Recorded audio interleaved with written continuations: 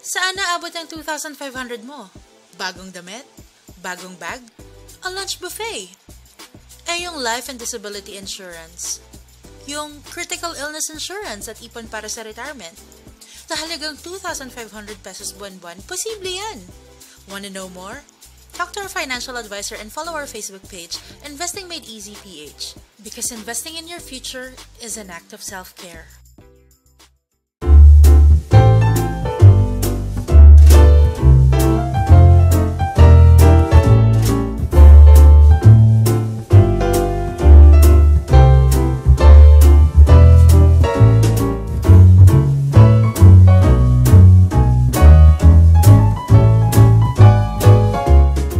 Welcome to my Piso Matters. Ako po ang inyong host, Roma of the Roma Miklat Show. And the other half of the show ay walang iba kung hindi si Mr. Rislat of Investing Made Easy PH. On our second episode, dito sa my Piso Matters, hindi lang kami ni Therese ang mapapanood nyo today. Opo, tama po yon. May guest po kami. and to give us a quick introduction kung sino ang makakasama natin today sa show, here is Therese. Thank you, sis. It's nice to be back. Our guest for today is Miss Emily and Sir Cocoy Espina. Miss Emily worked in the banking industry while Sir Cocoy's background is with the electronics industry. And together, they are a power couple and business owners of Tiger's Eye Stone Life Insurance Industry, also known as Teslia in Dasmariñas, Cavite. Ang lahat ng yan when we come back.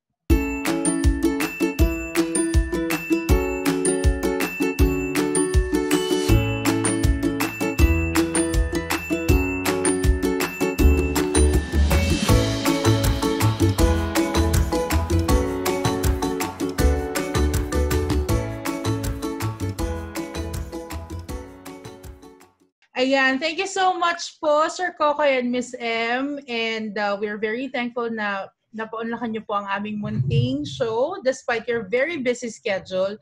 And before po tayo mag-umpisa, kamusta po kayo? Well, thank you for having us. We're very glad you invited us to your show, Roma and Therese. We're excited actually to do this show because it's all about wellness naman at the end of the day, what we're going to talk about. For me naman, of course, nahihiya ako. Hindi ka try camera ako, but it's okay. At least Cocoy is with me. So, yan. Siya nagbibigay sa akin ng lakas na loob. Oh, wow. That's so sweet. Yeah. Miss Emily, Sir Cocoy, may we ask, can you tell us, how many years are you married na? 20 years na kaming naglokohan sa isa't Wow, congratulations. Parang kitang-kita talaga, naka-anchor ka talaga, Miss Emily, kay Sir Cocoy, no? Oh, pero Miss M, so huwag po kayo mag-alala because this is gonna be, like, we'll try our best to make it very comfortable for you, of course, for our guest. Pero ang una naming tirada, gano'n na po kayo katagal kasal? Yun agad yung tanong natin. No, yes. But of course, we want our audience to know that this is itong usapan na to is relationship and finance. So talagang personal. But yun nga, again, we're thankful na pumayag yung guest namin kasi syempre makikichismis kami on how they go through, relationship and finance. And sundutan ko lang yung tanong ni Mr. Reese, Sir Cocoy, Miss Ems, paano po kayo nagkakilala? It was in year 1997 or 1997. I visited Cebu. And my lolo introduced her to me. Nung sinabi niya may maganda doon sa province natin, sabi ko wala naman, niloko mo ako, lolo. And when I saw her, I was wrong. He was right. Sabi ko, tama ha. You have a good eye, lolo. Hindi na pinakawalan. That 3-day stay dapat ended up to 2 weeks because I met her. Wow. Thanks to that lolo, no?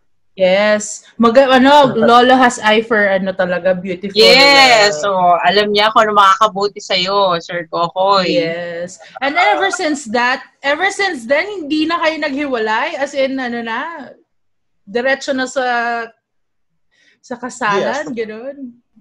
7, we were together. And But then, it was a long it distance. was LDR, kung anong gamit ng term ng mga kids long ngayon. distance. Naku, hindi pa Yes. naman uso masyado cellphone nun. Ang hirap pa nun mag-communicate. Actually, yun yung isa sa naka-capture sa kanya. Kasi at that time, they had this Siemens phone or those, yung mga nag-fold lang. Text messaging was there na. Free pa noon ang text messaging. She didn't know about that. And I started sending messages to her there. And doon siya na-amaze. Sabi, oh my God, how is he able to do this?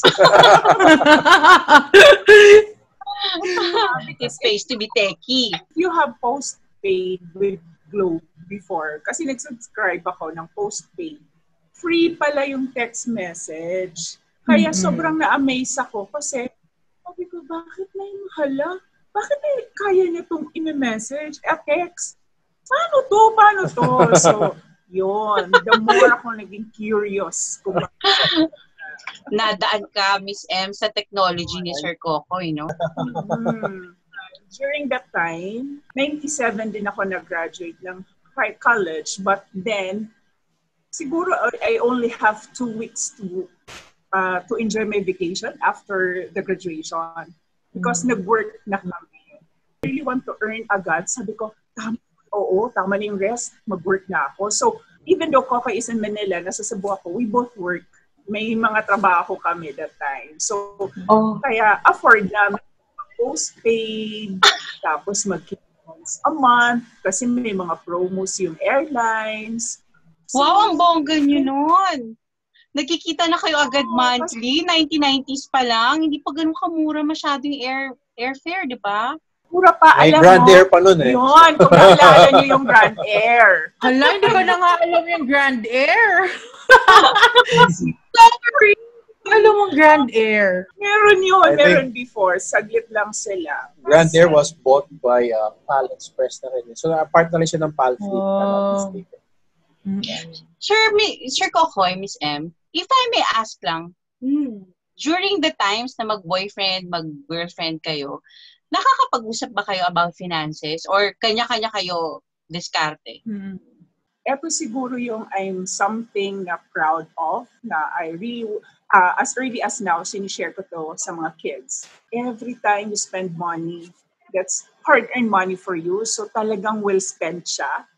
Example, that time na mag-boyfriend-girlfriend na kami, sobrang nagtitipid na kami kasi while working, meron kasi akong obligation sa bahay. We're 8 in the family. Tapos lahat kami, merong kanya-kanyang contribution. My contribution that time, I remember, is ako yung taga-bili ng mga sabon na panlaba at saka panligo at saka shampoo. So every time, I don't know nga, ang galing ng parents, hindi naman sila graduate, no? Pero ang galing nila. Every sweldo ko, bibili ako ng sabon na panglaba at saka panligo. Yung sister ko naman, na older sa akin, ang assigned naman sa kanya is bigas. Bibili siya ng isang kabang bigas kasi yun yung supply ng family. So with that, tipid-tipid. Tapos, ang only way na magsisave ako because I work in the bank. Banker kasi ako. I graduated from business administration. So before kasi dalawa lang yun eh. It's either accountancy ka, magiging accountant ka, or business administration course ka, and then you will work in the bank. And I have a sister working in the bank. Siya yung parang gusto ko. Ito na lang kasi tamad ako. Ayoko mag-board exam. Sabi ko dito ako kasi walang board exam. Right after administration, mag-board ako. And gusto ko yung uniform ng bank kasi di ba mga sexy, sexy skirt na. Kaya yung Sir Cocoy. So, with that, na paano to spend kasi nga alam mo pag pinaghirapan mo talaga yung money. Yes. Alam mo paano spend. Walang nagturo po sa akin talaga. Maybe because of the subject that I took when I was in college. alam ko din na kahit papano, I have to save kahit 10% of my sweldo na savings talaga. And ito, hindi ko siya malagay-lagay sa bank kasi taga-bangko din ako. I can easily withdraw it. Right? Yeah, oo. So, May alam mo, access ka kasi. So, ang ginawa ko, puso yung pahulugan ng jewelry. Yung layering, matawag. Yeah. 90s to early 2000 years. Yes. Oo. Kunyari, ang hulog ko sa kanya is 500 per payday.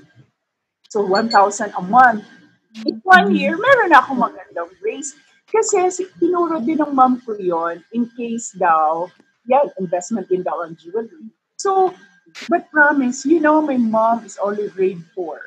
So, how come alam niya yun? So, pero dun ko natutunan sa kanya yun. One of my investment while I'm single is yun.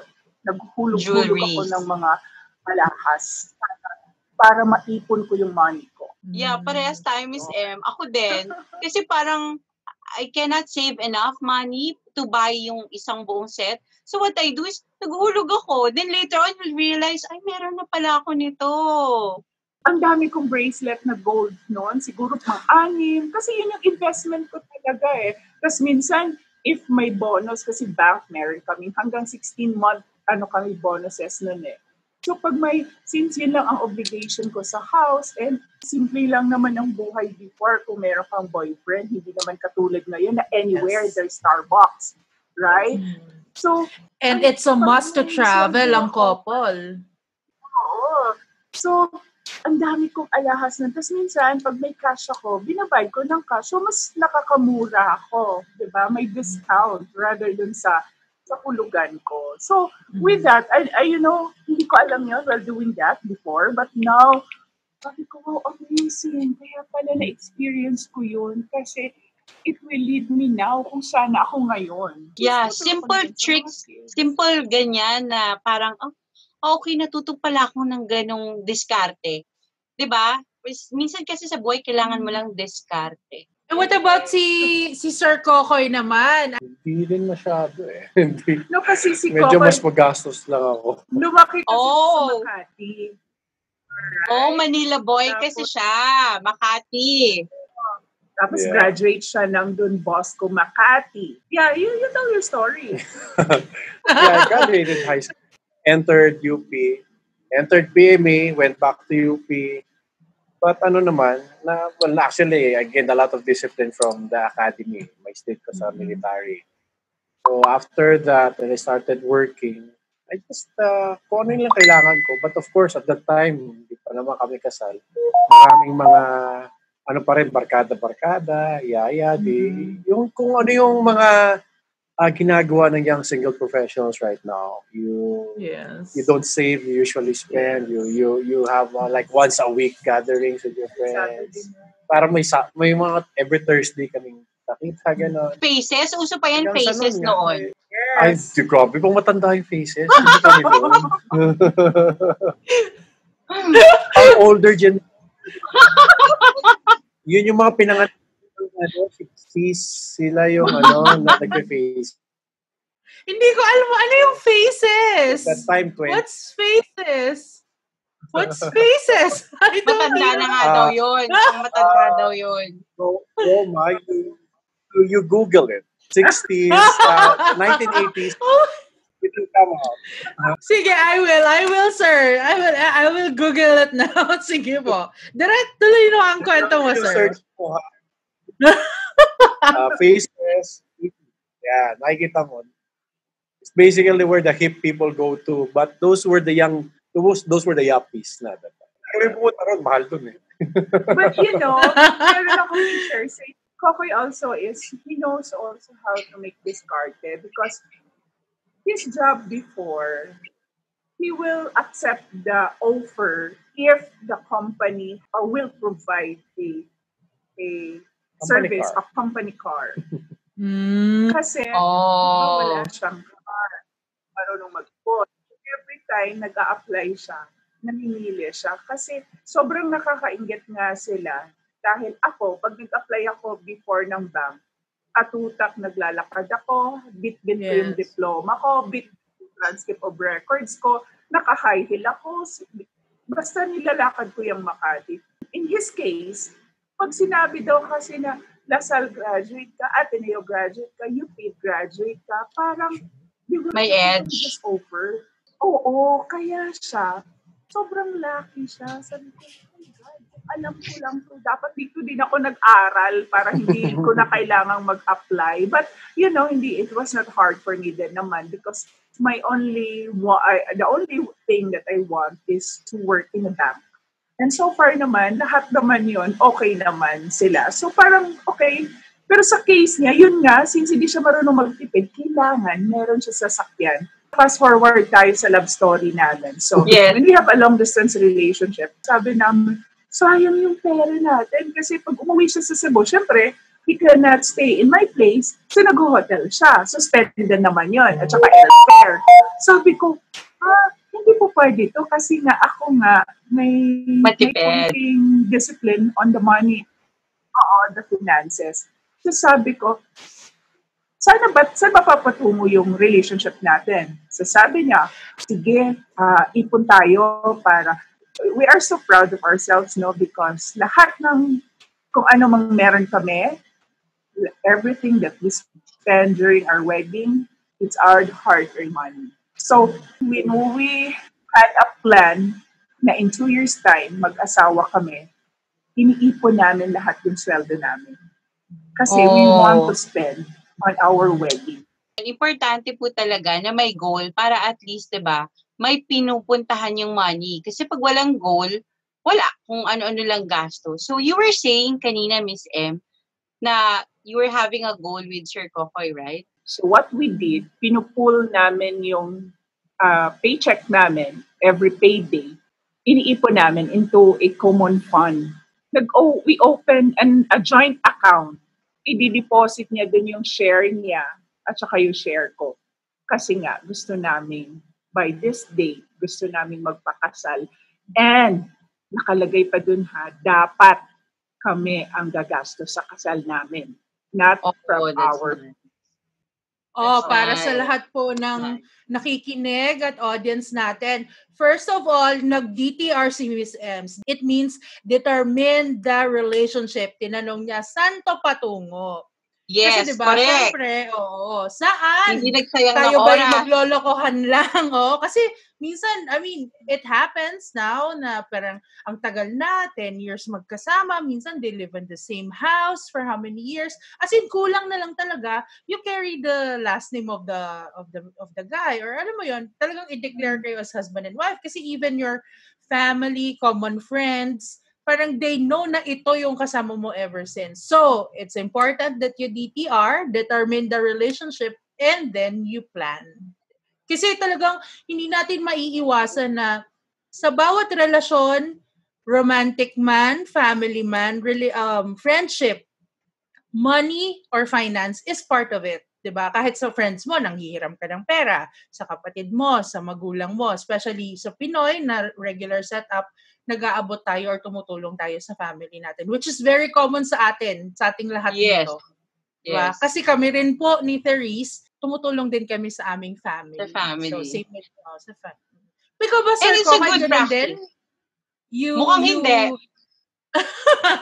You also give, parang katulad ni Miss M, you provide for the family din po or hindi? You live independently? No. My parents were a little bit well off naman sila. So actually, nung the paycheck I had, I did give yung first 15 days ko. Sabi ko, Ma, this is for you. Aw, that's like, Ma, this is for you. Groceries. Tapos on the 30th day, another 15, sabi niya, Nak, saan niya bibigay mo? Sabi ko, tapos na, okay na yun. What? Kaya siya spender.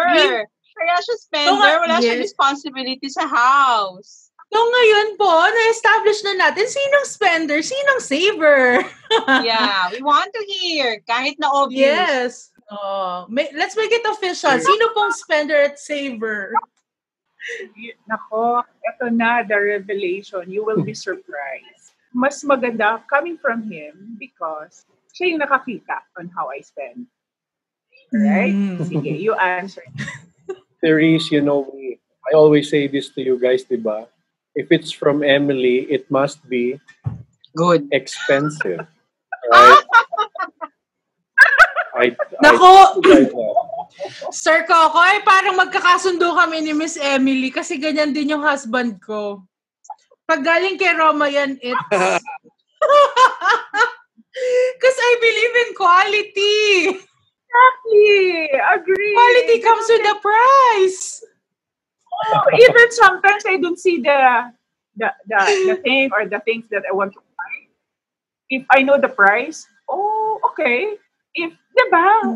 Quality. Yes. Kaya I go for, pag sinasabi expensive a little. So, hindi ako ang spender. Hindi ako. Diba? This is parang quick turn of events. Uy, biglang nabago yung I was expecting a spender, si Sir Cocoy, obviously, kasi wala siyang sense of responsibility nung maaga pa. Kumbaga parang, okay lang, let's enjoy life. And then si Miss Emma, agang natutong dumiskarte sa buhay. So, initially, I thought, yun yung sasabihin nyo. Pero, it's different pala. So now, ang saver is si Sir Cocoy? I wouldn't have the saver then. We both work on it. Based on goals pa rin naman eh. Like what we did here in our office. We set a goal on it. We knew the price tag that goes with it. So we computed money coming in and we said, okay, sige, let's do it. At this stage, we're both naman talaga work together on when it comes to savings. But when it comes to spending, yun nga, mas lang siya sa akin in terms of quality, in terms of No make. But tama yung the spending niya is don't get me wrong. I'm not saying that it's all parang grabe naman, exorbitant amount or what, lavish naman masyado. No, it's still on the practical side. So, it's okay. Naintindihan ko naman. No, because if I can share with you guys, you beautiful ladies there. Ang dami ko kasing column dahil nga I'm a banker. Nakalagay doon, ito yung income mo, ito yung savings ko, ito yung travel ko, ito yung pang-spend ko. As long as hindi ma-compromise yung family ko, I think naman we provide a very good education for our kids. We have 3 boys. Our eldest in second year in LaSalle TAF, taking business management. And our 2 boys are in LaSalle Subel. So, I think with that pa lang, kahit mag-spend ako, hindi ako mag-guilty. Kasi we're in a good school and we provide. Basta sa akin, wag lang i-compromise yung family ko. Yeah. Kaya yung pag-spend ko naman, I think it's just a sort of to reward myself. So I guess, ito yung sa unang episodes natin is acceptance na this is part of the budget. But at the same time, you prioritize kung ano man yung your kids' education, family budget, it's untouched. Yun. And accepted ni Miss Ems na also, this is how I do things and this is how I really want to, I prefer quality over quantity. So, hindi ako magko-compromise dyan. And I will work for it, parang gano'n. And not just for the education of my children. Even if we do travels, yes. Kung pupunta man kami sa restaurant, gusto ko yung maganda, always. Kasi kasama ko sila eh. Yes. And kung meron man kaming pupuntahan na country, yung hindi nila napuntahan, alam mo yung hindi ko sila dalhin sa, okay, let's go to Hong Kong, pero pala, yung place namin sa Hong Kong, yung parang sobrang budget din yung hotel or yung place. So, sorry, hindi po elitista, pero I agree with her. Kasi ganyan din po ang aming thinking pag kaming nagta-travel. If you're really more on comfort, talaga, convenience. I agree with you, Miss M, na if you want to travel, you plan. Para naman, ma-relax ka talaga. Kasi that's the purpose of traveling it and to really enjoy din, di ba? So, I think si Therese ganun din sa family niya eh, di ba? When you travel. Yeah. Hindi ako matipid mag-travel. Kasi yun lang yung time ko for the family eh. Kasi syempre, kaming mag-asawa, we're into sales. So parang lagi yung time namin is depende sa oras ng client. So parang kami laging hinahapo. So pag kami nagbakasyon, gusto namin yung parang as much as possible, gusto namin yung resort, walang tao.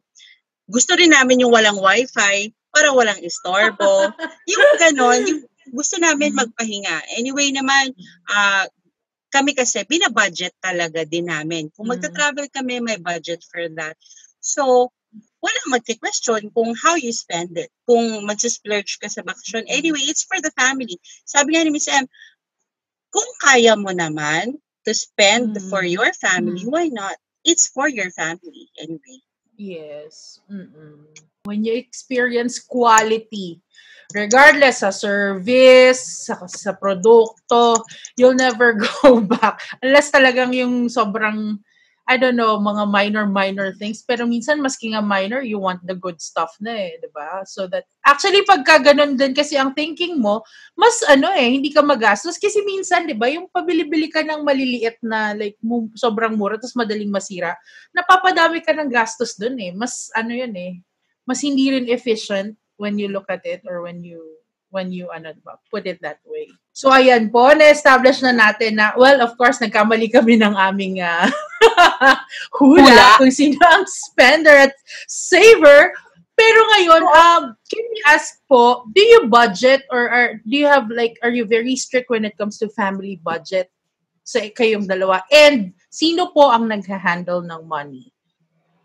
Like, do you do it separately or you put things kasi may together? couple na kanya-kanya money. Okay. Sa amin, papasok lang sa ATM ko, tapos bibigay ko lang din sa kanya. So, she handles it. Padaan. Okay, here you go.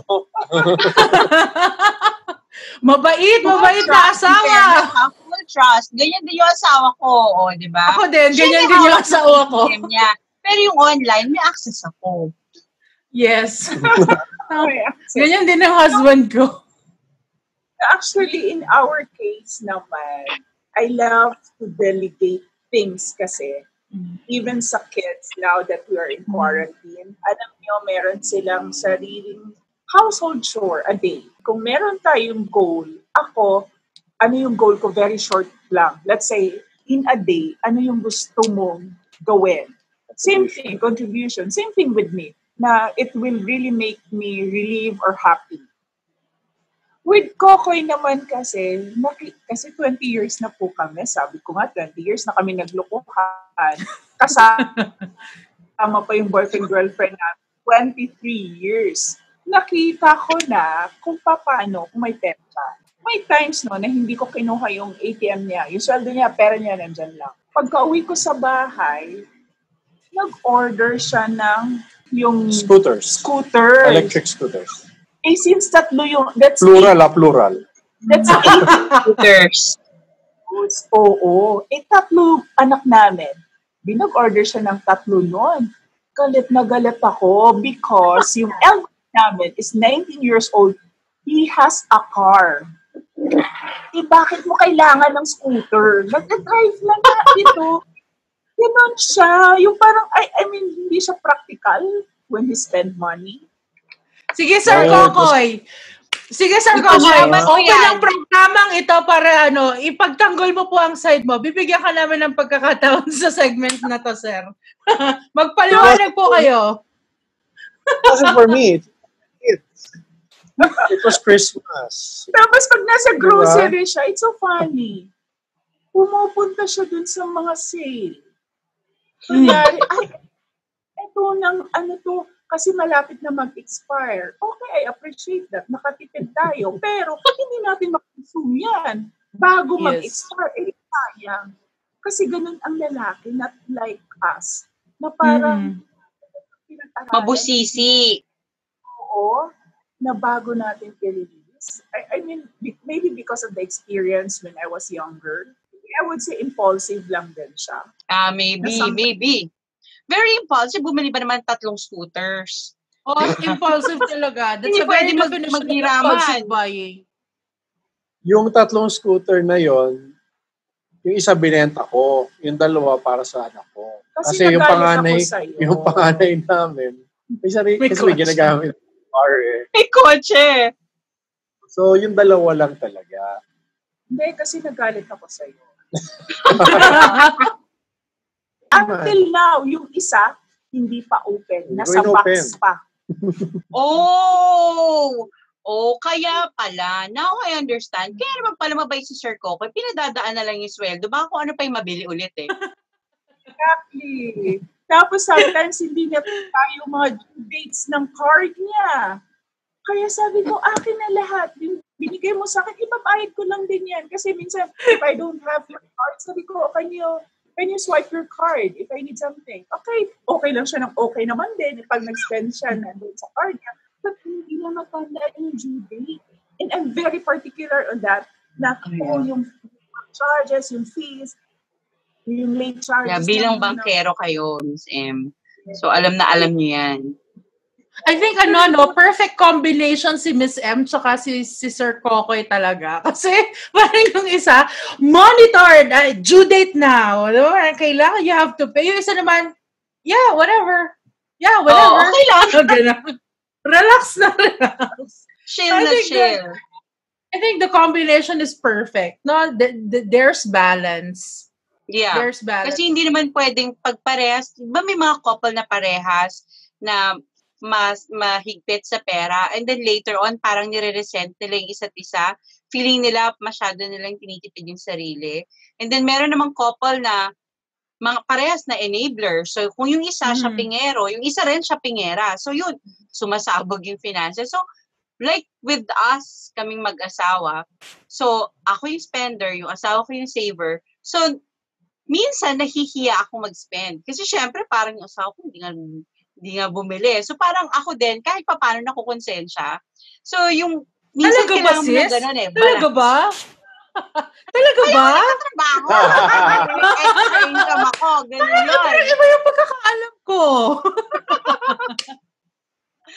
Marami narinig. Nakikipakinig sa atin. Huwag ka maingay. Ay, okay. Sige. Hindi kita ilalaglag ngayon. Yeah. Ayan. So, okay. Oo. So, nasa na tayo? So, alam na natin who handles the money, obviously. Yes. So, ngayon, ang susunod po naming tanong, what are the first 3 things that you do when you receive your monthly income? So, pag dumating na, andyan na, pumasok na yung sweldo, ano po yung priority nyo or masasabi natin, inuuna nyo? Bills payment. Bills. Yeah. Okay. And then, the kids kasi, mahilig ako mag-transfer kasi they have a bank account. Binibigyan ko sila, nagta-transfer ako in case, but I always tell them, nagta-transfer ako, but just put it in your ATM. Sabi ng anak ko, for what? Sabi ko, in case of emergency. But once spend ng anak ko yun, kailangan niyang i-account sa akin yun. So, the rest of kasi sa awa ng Diyos, ano naman ngayon, yung what we earn in a monthly basis is sobra. May nasasave na talaga. So, we only withdraw from our salary, from our income, kung ano yun lang yung kailangan. Kaya yung mga credit card, na yun, nakakalendar na rin yun. Na bawal tapas ng due date. So, kung meron man kaming bibilihin na hindi nakaplan or want na hindi naman kailangan pwedeng ibili, hindi namin kukunin doon sa income namin. Doon sa emergency fund. When I say emergency kasi, hindi lahat doon kasi meron na rin kaming provision for emergency talaga. Kumbaga, ano lang yun? Miscellaneous fund. Yeah. Ako may ganyan. May miscellaneous. Oo. Yun lang yung pwede mong galawin. Pumunta ako sa appliances. Tapos na-amaze ako dun sa... what do you call it? Egg boiler or something. I know that. It's very cute. Yeah, that one. Ako kasi, kaya ako gusto siya. Dahil hindi ma-perfect ng aming kasama sa bahay yung gusto ko, ayoko kasi yung hard-boiled egg. Gusto ko yung soft. Konti. Malasado, So doon yeah. kasi, nakalagay kasi doon, ilang minutes if you want this kind of egg. So, sabi ni Cocoy, ay, huwag na yan kasi pwede naman yung i-manual. Sabi ko, hindi. Gusto ko to kasi nasa-satisfy ako eh. Kunin ko lang naman yun sa miscellaneous fund ko. Yeah. As long as hindi nag-suffer yung monthly budget, okay lang yun. So yun yung tinatawag natin sis na minsan, di ba? May mga emergency fund tayo na sa totoo lang hindi emergency. Pero feeling natin emergency to, kailangan bilhin to. Yes. Pero actually napakaganda kasi talagang sila yung living example nung pinag-uusapan natin in the previous episodes. And even if they are like ngayon, kakasabi nga nila, they're earning more than enough. Pero pinapractice nila yung sinabi natin sa last episode. At kung hindi nyo po napanood, balikan nyo po after nyo panoorin to. The pilot episode, we talked about living within or below your means. So, hindi ibig sabihin na may malaking pumapasok na pera, kailangan, alam mo yun, ubusin mo lahat. Kasi, kung ito lang naman talaga yung ginagastos nyo, why do you have to go more than that? Or why do you have to finish the entire fund, diba? So, yun. And yun, binanggit din natin na the importance of having emergency fund. Kung kanina narinig mo si Miss M, sinabi niya that they've already prepared for the emergency fund. So kung meron man silang gustong bilhin, hindi nakakakonsensya kasi yung responsibilities nila sa bills nila, sa savings nila, nagawa na nila. So if they have an excess na gusto nilang gamitin sa kung anong gusto nilang bilhin, they can do that. Diba? Yes. And hindi na-question ng mag-asawa. Kasi syempre, pag tinanong ng husband si wife, nabayaran mo na ba yung bills? Ba't ka bibili ng automatic boiler ng egg? Kung sinabi ni wife, done na lahat. So kumbaga, hindi ka maki-question, hindi ka matatanong ng nagsispend ka into something na unnecessary. Because this time around, yes, you may think it's unnecessary, pero they have the luxury to do that because they're already done with the bills and the savings. So they have extra to do that. They've prepared for it, kumbaga, sa madalit sabi. And alam po namin, yung iba nararamdaman nyo, siguro pa habang pinapanood nyo to, masasabi nyo na lang or mapapatweet kayo na sana all. Of course, syempre, hindi naman po lahat, this, yung ganyan, hindi naman, it didn't happen overnight or over the past, 1 year, 2 years. Kumbaga sila, they had financial awakening at the very early years. Kumbaga, si Miss M, diba? Diba? And kung isa kayo sa mga nagsasabi ngayon na sana all, well, ito yung i-goals natin for this year or for the next coming years and months. Ito yung i-goal natin. Magkaroon tayo ng miscellaneous fund, magkaroon tayo ng emergency fund. And that is why we are very happy again. The show is happy to have Miss Emily and Sir Cocoy kasi we want people, families, couples, individuals to be inspired with how they, go through their finances and at the same time, relationship. Diba? Yes. Okay. Ang ganda-ganda ng topic natin ngayon. I'm so happy. All right, Miss M. So, let's move dun sa kids ninyo, no? So, how you educate your kids about money. Nabanggit mo kanina that you put a little amount on their bank accounts. So does it mean you give them allowance on a monthly, weekly basis, or yung money ba na nilagay mo na yun is just an extra?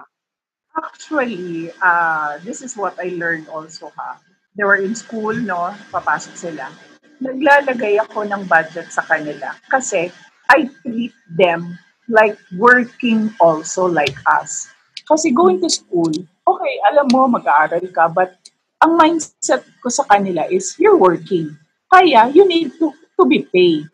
So, even though meron silang baon, but mas na-enjoy kasi nila yung gawan sila ni Cocoy ng sandwich, going to school. So, meron ako talagang daily allowances sa kanila. And for them to appreciate. Eto for me lang din. Ako lang din. Nakita ko lang on how yung effect sa kanila kung gaano sila katuwa nun. Example, 200 pesos a day. That is 5 days. Kasi weekly ako nagbibigay ng allowance. kung mahawakan na nila yung 1,000 pesos, nakakatuwa ha, basic kami. Hawak nila yung 1,000 pesos nila. Meron silang index card. So Monday, I have 1,000. What is your spending today? Pag uwi nila sa gabi, kunyari, bumili sila ng may pizza sa Angel's Pizza kasi yun ang gusto ni Waki. Meron sila dun sa school. Ibabawas sa 1,000 niya. With that naman, gusto ko lang silang ma-exercise. Yung para sa kanila, hindi lang eating everything na, okay, I'll just put it in my wallet and I'll just count it on Friday kung whatever left. So, nakakatuwa kasi na-exercise nila, alam nila yung debit credit.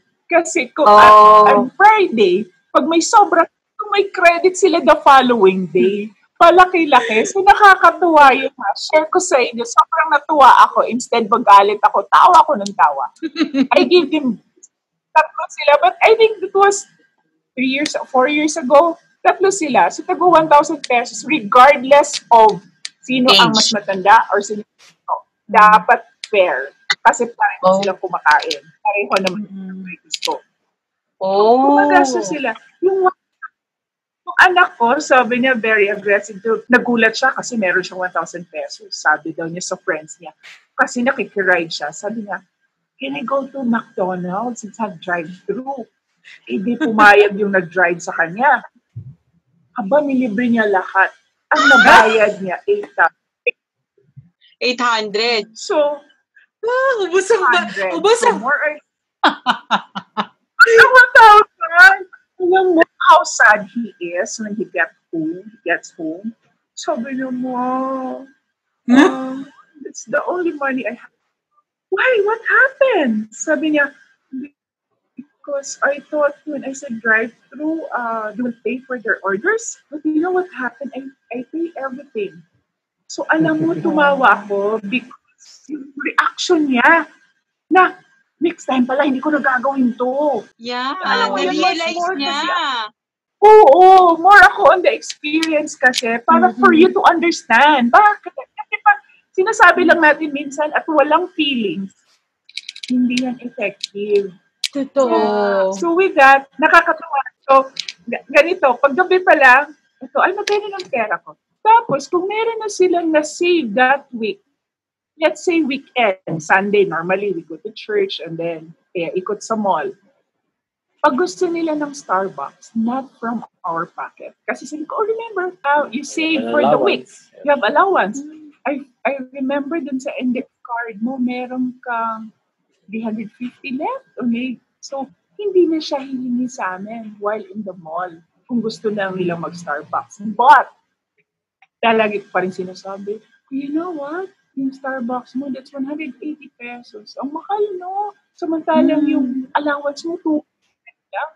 Because just Starbucks, ilang percentage na ng allowance mo ang nawala sa'yo. But 18% agad. Pero telling them that way is, you're educating them. Para I'll do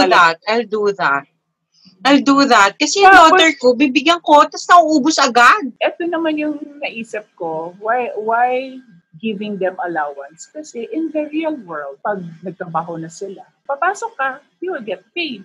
So spend your bills. So as early as now, tinitrain, I don't know, saan ko ba nakuha yan? So gusto ko lang siyang gawin. Actually, ang ganda. I'll do that, na parang paggabi pala, isusulat mo yung ginastos. Sige, I'll do that to my daughter. Kasi siya lagi siyang nagugulat, wala na siyang pera. Nagugulat ako, wala ka ng pera. Sabi ko, extra lang to, emergency lang to. Pero every time nag-pay ako ng emergency ko, box. I think sis, kasi ang iniisip ng anak mo, lalagyan naman ni mommy yan eh. Unlike si Miss M talaga, bakit? Ang next na ilagay natin next week, o pag naubos mo na siya, wala ka ng pera. Kaya ano yung anak niya, natakot na, 200 na lang yung pera ko.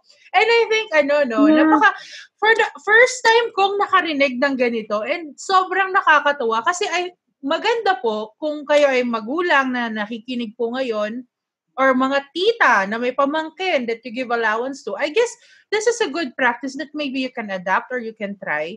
Kasi the kids will understand and value money. Ako po kasi, I grew up na yung nanay ko, lagi niya naman kaming sinasabihan, kami magkakapatid, na, mag-ipon kayo. Kumbaga, lagi niya sinasabi, mag-ipon kayo, but hindi niya sinasabi kung magkano or hindi niya kami tinuruan kung paano. So for us, mag-ipon kayo, sige. Like for example, when we were kids, pamasko, magbibigay ang ng pamasko. So automatic, di ba, ang bata abot sa nanay. So pag halimbawa may nagbigay ng 500, bigay ko sa nanay ko. So ako, alam ko, may 500 ako. Pero syempre, nagkakalimutan na kaming magnanay nun. Hindi ko na alam kung saan na napupunta. So parang, pag nabigay ko na sa kanya, almost good to nothing. Tapos, pag binigyan niya ako ng pera, parang mauubos ko. Kasi on my end, yun nga rin yung pinag-uusapan natin last time, diba? Feeling namin, wow, may pera ako. I can spend this. I can spend everything. I can buy what I want. Pero hindi ko iniisip na in the next coming days, wala na akong gagamitin or wala na akong i-spend. To a point na nadala ko yung pagkabulagsak na gano'n na concept. Kasi for kids, minsan yung parents sasabihin, bata naman yan eh. Oo. Nadadala mo when you grow up, when you go to work, pag nagsisweldo ka na, and especially kapag ang tao nakaka-experience ng earning their own money, iba talaga lalo na first few years, ang dami mong nabibili. Even po OFWs, yun nga rin, na-mention natin before, di ba? Common po sa OFWs na when they go abroad, the first few years, tagda mo lahat, ang daming nabibili niyan. To a point na walang nasisave. Aminin niyo po, mga OFWs, huwag kayong mag-deny dyan. Totoo yan. Lahat, branded from head to foot, pero walang savings. Yeah, kasi, oo. Siguro hindi natuturuan ng bata ng maaga. Sabik kasi, and you don't really, monitor your spending. So maybe first time makahawak ng malaking pera. Usually ganun eh. Diba? So, maganda yung binanggit ni Miss M na binigyan niya ng autonomy yung mga anak niya. Na once a week, binibigyan niya ng money. And then, he'll be responsible for that money. Mm-mm. And also, imagine mo, pag bata ka pa lang, ginagawa mo na yun. Kumbaga, parang muscle memory mo na yun. Naging habit na sa'yo yun. Do you also teach your children how to save? Kasi aside sa, yun nga, paano nila gastusin yung pera. Aside from that, paano mo sila tinuturuan mag-ipon? Ang reason lang naman kasi nila bakit sila mag-save, di ba? Kasi hindi naman katulad sa atin na kailangan ko dahil for education. Sila kasi, kaya sila nag-save at the very young age, ngayon dahil may gusto silang bilhin. Example, yung shoes. Mahilig talaga yung mga anak sa shoes. Grabe sila talaga. They're so addict. Lahat na travel namin, wala na sila ibang pupuntahan kung hindi shoes. Let's say, sample ko lang, yung shoes one time. Mabigat kasi din masyado pag sinabi ko sa kanya, you want that kind of shoes, so you have to save it. Kasi alam ko naman na limited lang din yung budget ko for them. So at least kahit papano, they exercise na yung pag-save na, okay lang ma, kung meron akong na-save na 3,000 pesos, di kunti na lang ang dagdag ko. It's again, at the end of the day, I'm teaching them how to save. So, not necessarily na mag-save ka na mag-save. But it's so amazing lang din kasi share ko sa inyo. Like index card yung pinapagawa ko sa kanila. Ang ganda nun kasi nakikita talaga nila yung figure, yung numbers nila. Na, bakit nung laki ng spending ko? Bakit nung Monday wala akong spending? So they realize na, wala pala akong baon. I did not bring baon. So kaya ako nag-spend. Ang ganda ng exercise for the kids. But now that they are 19, 17, and 15, hindi na po sila index card, ATM card na sila. And access dun sa online. The purpose of the online kasi na-check. Yun nga po. My next question kasi kay Miss Ems, tsaka kay Sir Cocoy, di ba may ATM? Nagre-register ba kayo yung tipong pag kinaskas may magte-text sa inyo? Kasi di ba may mga ganong features na yun? Pag nagbabayad ako ng credit card, nagte-text kay Jeff. Tapos ite-text na, ano to? Bakit may spending? Yung susunod na. May susunod na gano'n na text. Bakit may nag-text? Ganon po yung ginawa niyo sa kanila? Hindi na, kasi I think siguro since maliit sila, na-instill ko na sa mind nila. You Alam really mo right trust now, them.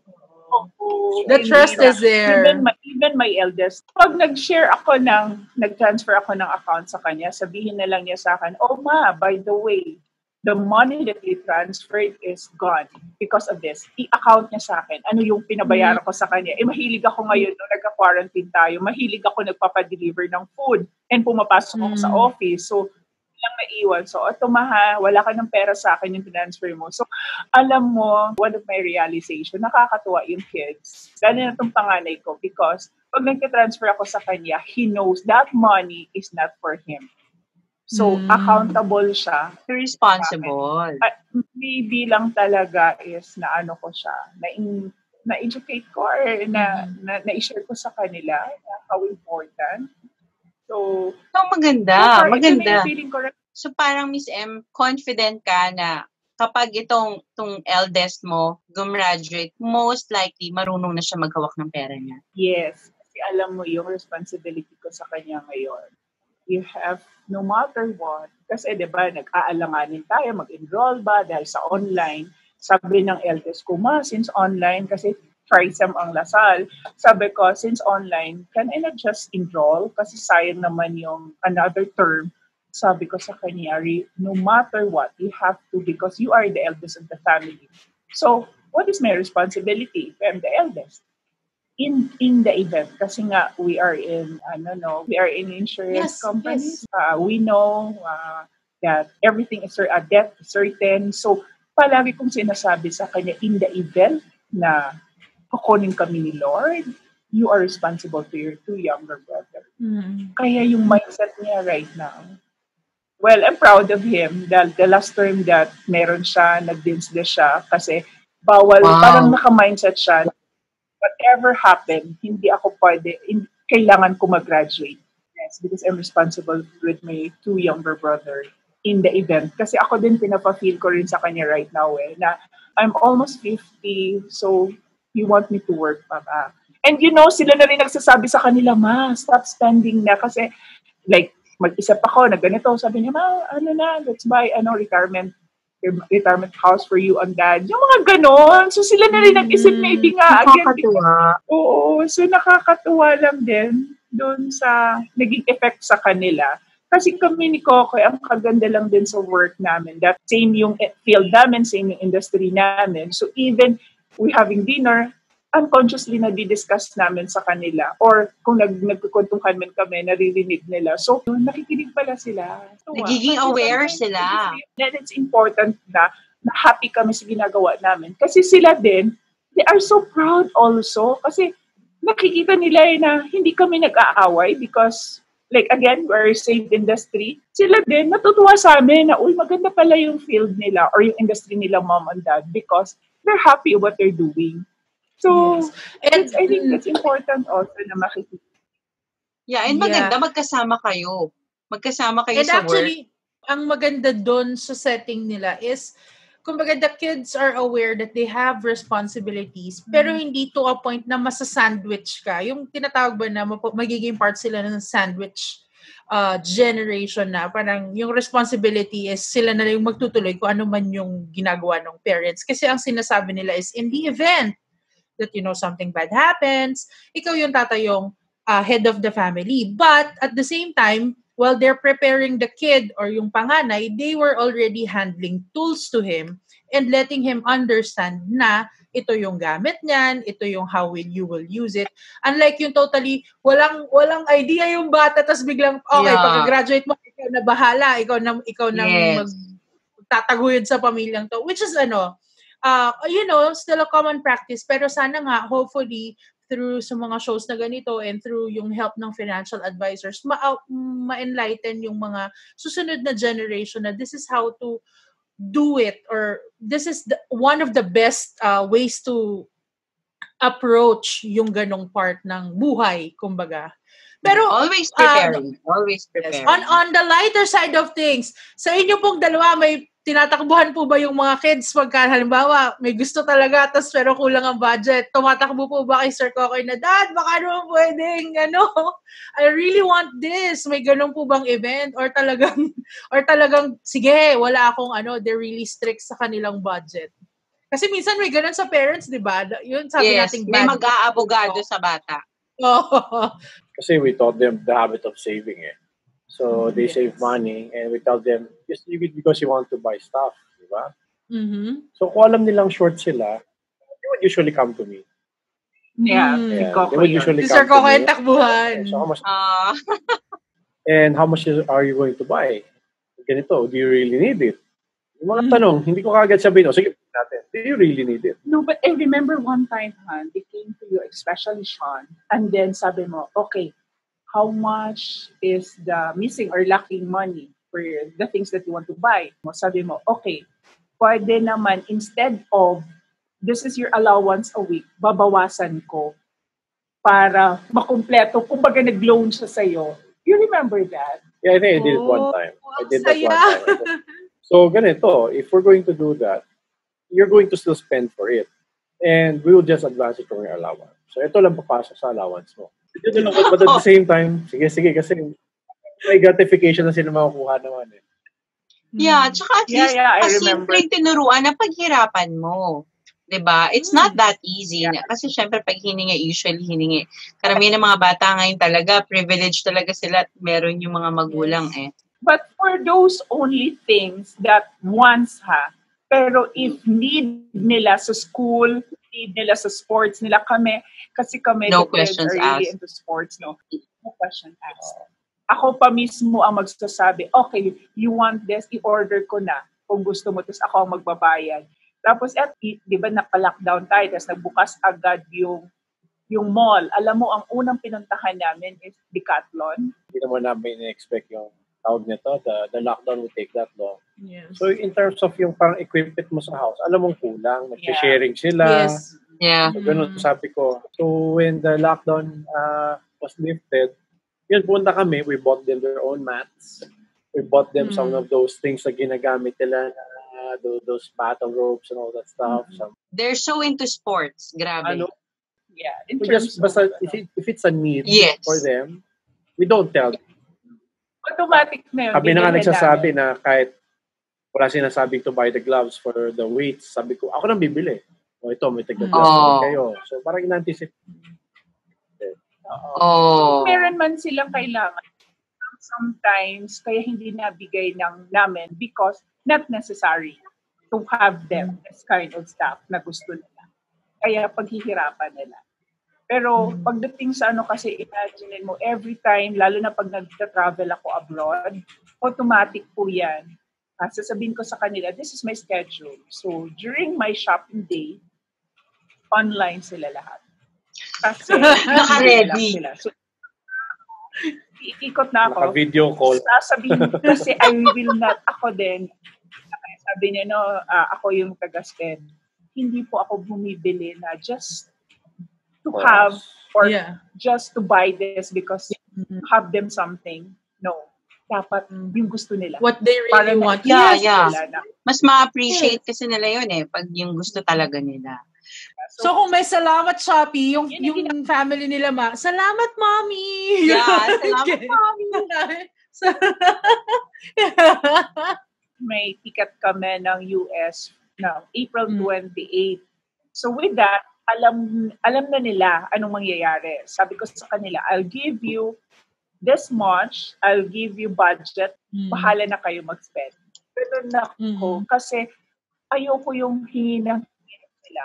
So, with that, iisipin na nila, ano yung bibilin ko na maipagkasya ko sa pera ko. So, yung mga ganun, alam na nila, kaya excited sila na nila, para wala na silang hingiin sa'yo. That's a very, good tip also for a family travel. Kasi minsan, pag hindi mo sila binibigyan ng budget, they will ask you, Mom, buy this, bili na bili. Ikaw na wala ka ng wisyo mo kasi sobrang napapagod ka sa travel, na-enjoy mo. So sila, alam nila, okay, I will only spend this much. So, ito pwede ko. Yes. So, ganun lang siguro. And thanks to our job, thanks to our profession, because you were able to do that. Mm. And I think it's a very good practice na dapat, kumbaga parang i-share talaga sa lahat ng family. Kasi yung bigyan mo ng authority yung bata to spend and at the same time understand how money works in real world. Kasi regardless naman sa status mo sa buhay, pare-pareho naman ng the Lahat way gagamit ng pera. Yeah. Lahat gagamit ng pera. So, 'di ba? Turuan mo para at the same time sa kanya hindi nakakahiyang pag-usapan ang finance, 'di ba? Yeah, Hindi siya maging mahihiya. normal lang sa kanya yun. Kasi growing up, he's been doing that. Diba?